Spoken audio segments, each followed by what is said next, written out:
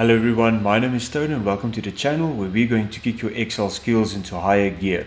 And in this episode we're going to teach you how to highlight cells containing formulas. So it is nice to have that tool whereby you can distinguish between hard-coded cells, that means like cells that just have some typed in numbers, as opposed to a cell that contains formula that's derived from aggregate of cells. So let me just show you what I mean. I've got this basic table here depicting my sales. It spans over the 4 quarters and gives a total, and I'm tracking 2 managers' sales here independently as well. So what happens is you can see in the formula bar, this is hard-coded numbers, so they are not highlighted, but where we have a formula, like it has the sum of these 4 figures here, that will have a highlighted number in the total, as well as the sum here highlighting the quarters total as well. So I'm going to show you how we're going to create this nice feature whereby we can highlight cells containing a formula. Alright guys, so I'm going into the sheet here. I'm going to start from blank, and you can replicate this table to follow along. I'm just going to put in some random numbers here in quarter 1 for my managers. So, and in quarter 2, let's put in 500. I'm just going to take random amounts here.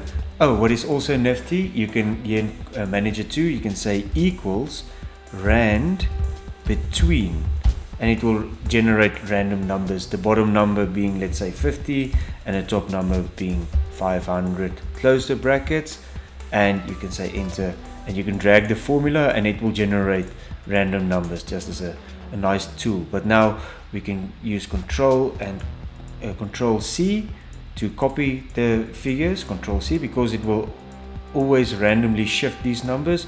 And you say Control, we can say home and paste special values here. You just space special values, so it will be hard coded. Otherwise, it's going, if it's going to contain the formula, it's going to highlight it as well. So that was just a quick one. If we go to G3 here, we're going to just click auto sum here. You see auto sum here in the right hand corner. If you go to home tab, auto sum, it will automatically pick up. We're trying to sum the 4 values that's adjacent here.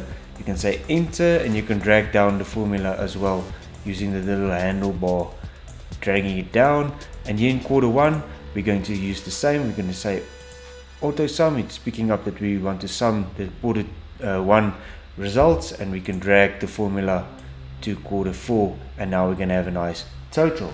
But now the purpose of this tutorial is to show you how we're going to highlight formula cells as opposed to hard-coded cells. So it's quite easy. You just highlight all the cells. You click on the little drop triangle here to select all the cells.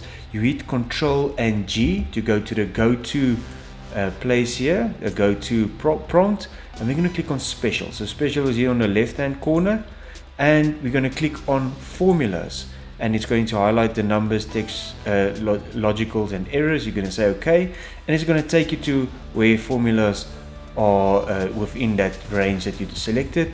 And now we can highlight it. So you can say we're going to highlight it to this nice green. We're going to take the text to white, and we want to put it in a bold as well.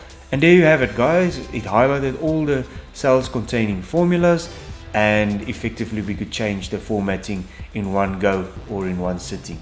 I hope you really enjoyed this quick tutorial. Remember to hit this little subscribe button, hit the like button if you like this tutorial, and I'll see you for our next one. Cheers guys.